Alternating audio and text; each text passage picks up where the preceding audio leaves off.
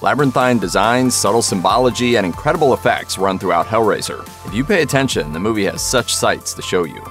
Perhaps one of the most important and memorable relics of the Hellraiser franchise is the enigmatic puzzle box that torments any soul too curious to let sleeping dogs lie. The Cenobites are summoned into the realm of mortals only after an unsuspecting soul completes a puzzle known as the Lament Configuration. You have chosen the Lament Configuration. Of course, the rebooted film on Hulu provides far more clarification on what the Lament Configuration actually means, revealing that there are a variety of solutions and arrangements that yield different results, as well as a small blade concealed in the box to shed the user's blood. But during the film, you might notice several other allusions to the cube beyond the puzzle box itself. The reboot doesn't shy away from offering countless visual cues that recall the Lament Configuration. For starters, the relic is kept in a square safe in an empty container. Within the safe, the box holding the demon summoning artifact is also cubic in shape. Once Riley and Trevor make their way to the Voight estate, the building, while not perfectly square, evokes the puzzle box with its nearly cubic design. The ceiling window of the manor is also a perfect square and is how Voight and Riley view the emergence of the diamond-shaped god Leviathan as it enters the physical world. The repeated visual allusions to mazes and labyrinths also recall the design of the puzzle box itself. Hellraiser is a franchise rife with humans just as monstrous as the demonic figures that emerge to cause torment. The first film focuses on Frank Cotton, a man twisted up in his own selfish desires. After having an affair with his brother's wife, he is seemingly killed by the Cenobites after solving the puzzle box. Later, a small sampling of his brother's blood brings him back to life, partially. Frank uses his former flame Julia to bring him sacrifices in the form of dates she seduces to help him rejuvenate fully. As you would expect, he eventually betrays Julia. In the second film, Julia is resurrected by Dr. Philip Channard. She uses him just like Frank used her and betrays Dr. Channard. Betrayal, it would seem, is a common theme of the franchise. I have such sights to show you. In the sixth film, Hellraiser Hellseeker, Kirsty Cotton returns to the franchise. Now she is married to a man named Trevor, but she soon dies in a car accident. However, the film's big reveal is that Trevor plotted the death of his wife for her inheritance, but in a dark irony, Trevor is the one who actually perished in the car accident.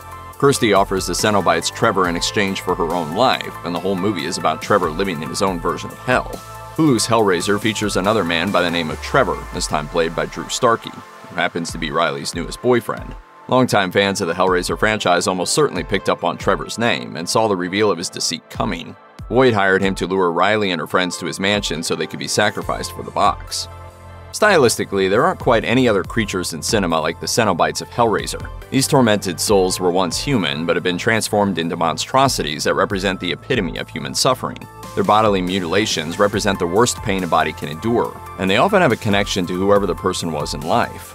The Cenobites of the classic films were often draped in black leather. The Cenobites of the latest Hellraiser received a modern update. Gone are the leather duds of a bygone era.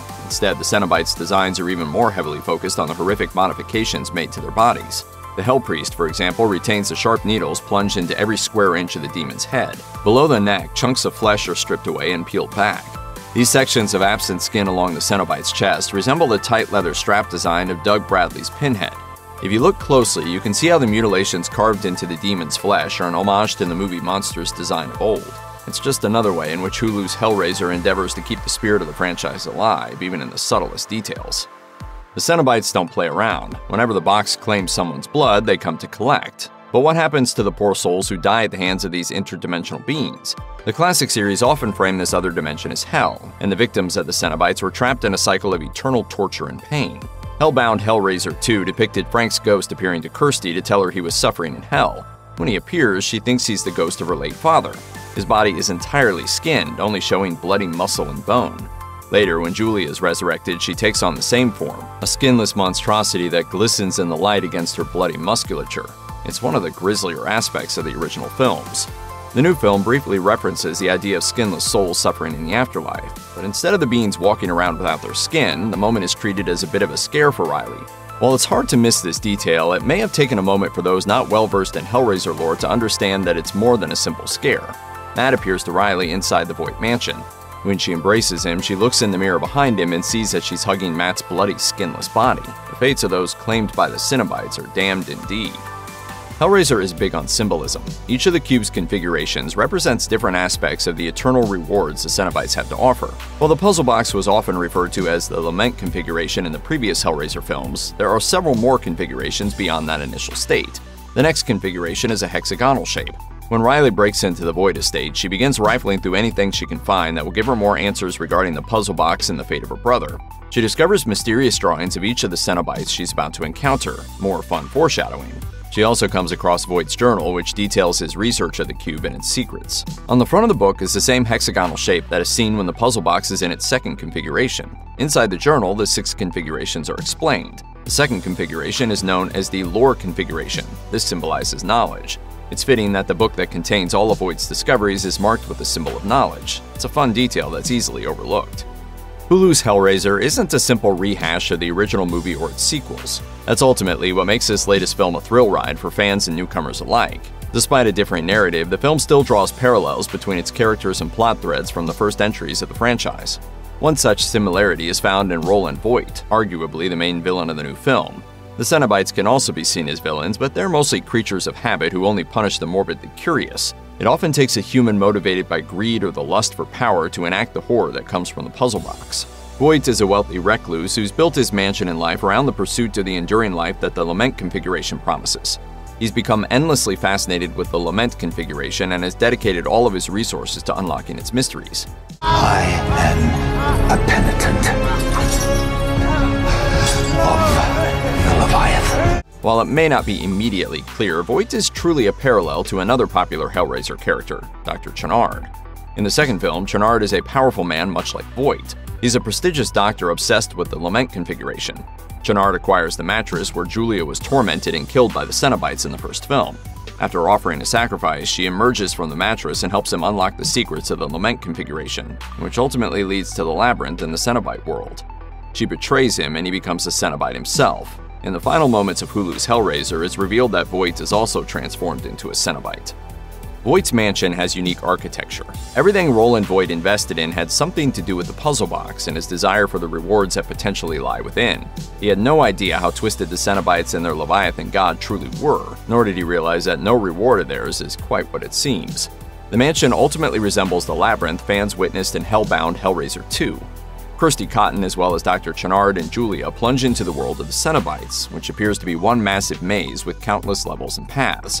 It's a strange scene, but one that ultimately becomes iconic in the Hellraiser franchise as the diamond-shaped god descends from the skies above the labyrinth.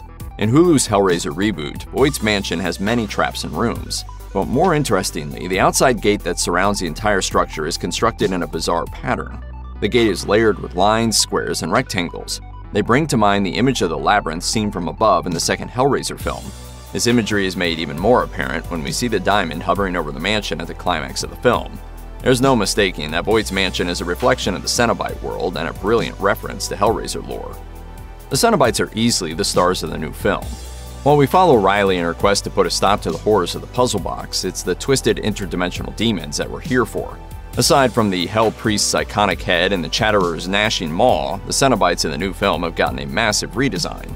Therefore, we have plenty of new monstrosities to gawk at. What's even more horrifying about the Cenobites is that their mutilations depict flesh that is still alive and moving underneath their creepy exterior. A lot of special effects work and prosthetics went into these designs to ensure they were depicted as gruesomely real as possible. For instance, there is one Cenobite known as the Gasp. She's a Cenobite with the facial piercings and a bowing metal rod across her forehead that stretches out her skin. Even more disturbing is that the skin over her throat is peeled away and spread wide open. When she talks, attentive viewers can see her vocal cords and the muscles around them vibrate. It's simultaneously horrific and awesome. The attention to detail in each of these Cenobite designs is top-notch. The rebooted film is truly a reimagining of the work Clive Barker began all those years ago. It honors the legacy of his creation, but manages to inject more lore into the franchise. But the inspirations for many of the newest film's elements are pretty clear if you're familiar with the film series. Riley takes center stage in this reboot as an unfortunate soul who accidentally mingles with the powers of darkness. Forces beyond her control toss her friends into the meat grinder. Her brother is the first casualty and the one she hopes to save with the power of resurrection. She sees his ghostly visage and realizes he's living in eternal torment.